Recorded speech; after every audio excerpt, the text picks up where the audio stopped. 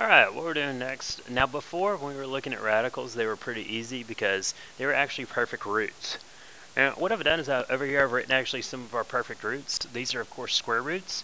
So this is the number that we're squaring, and then these are basically the values that are perfect roots.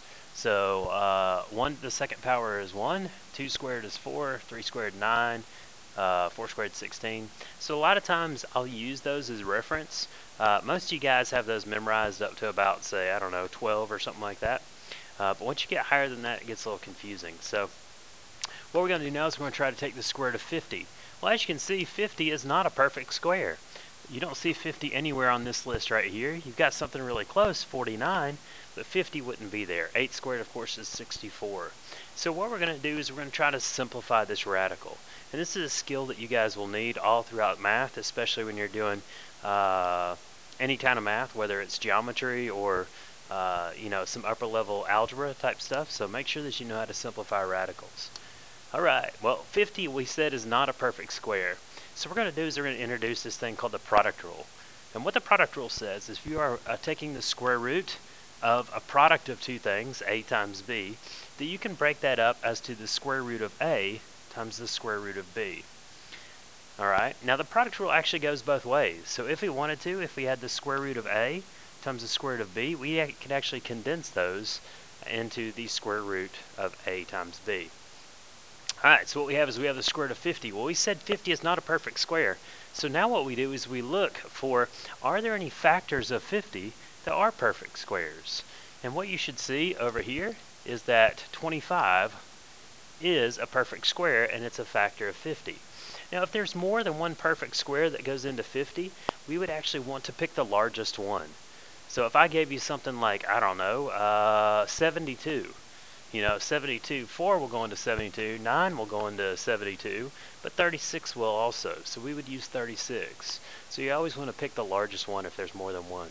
So what we're going to do is we're going to say 50 is really 25 times 2. So those are the two numbers that will multiply together to give me 50.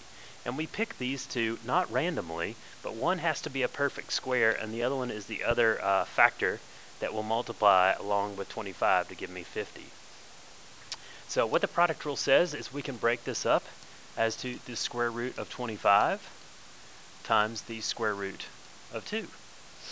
Well, square root of 25, we can find that by just taking the square root of it. Square root of what can we multiply together to give us 25? And that will be 5.